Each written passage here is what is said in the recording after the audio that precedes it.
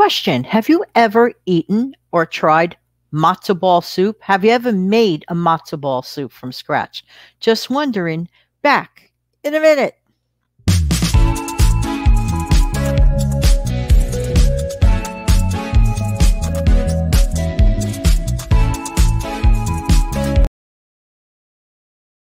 Hey, this is Jan from New York City. My channel name is Jan from New York City Saves Money, and I really, really love to help people keep some more of their hard-earned money. I hope everybody's doing well. Is everybody doing this evening? It's Monday night. So Monday night, for a few weeks in a row, I will be sharing some soup recipes because this goes back to my mom always believing that Mondays are a perfect day for soup as the main course meal. So I'm carrying on a little bit of tradition here by just mentioning soups and some recipes.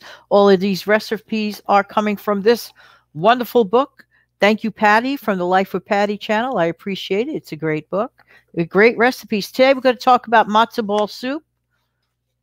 Have you ever had matzo ball soup? I had it years ago. I didn't make it from scratch. I had it at a restaurant. It was so good. They nailed the flavors down so well. This wasn't even in New York. This was in Atlantic City, New Jersey. I was on a little vacation.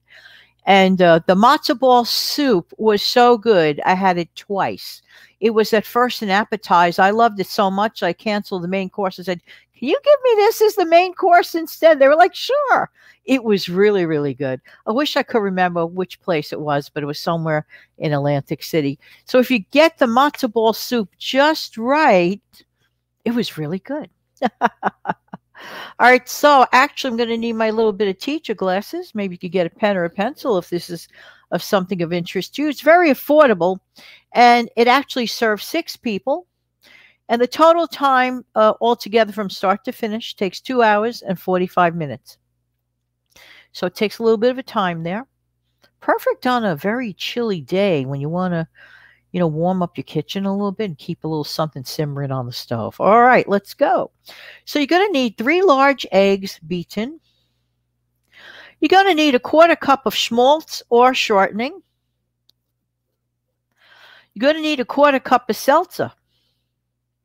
You're going to need 3/4 of a cup of matzo meal and kosher salt. You're going to need freshly ground black pepper.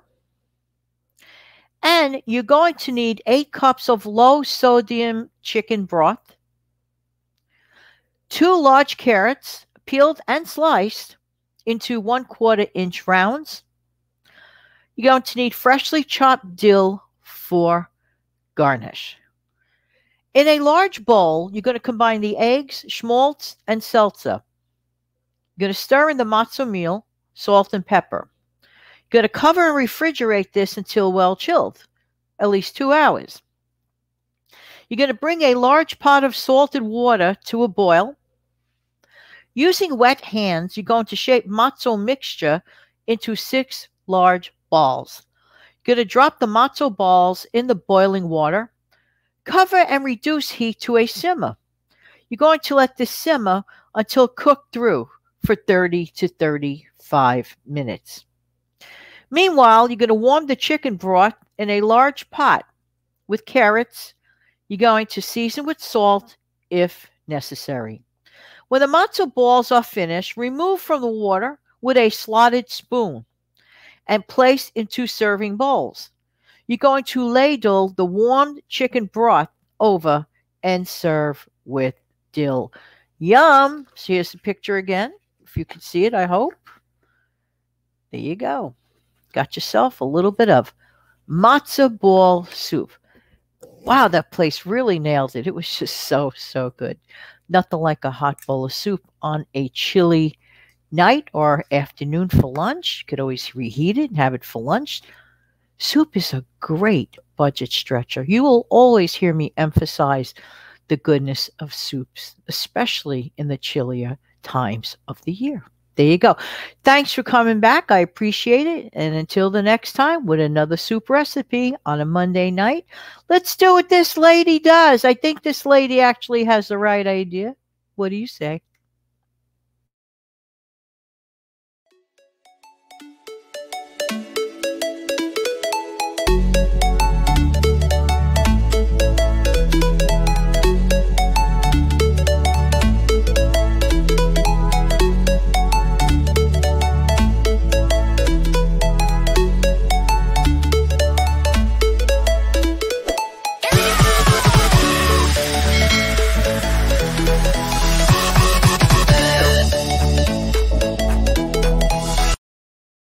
Good night, everybody.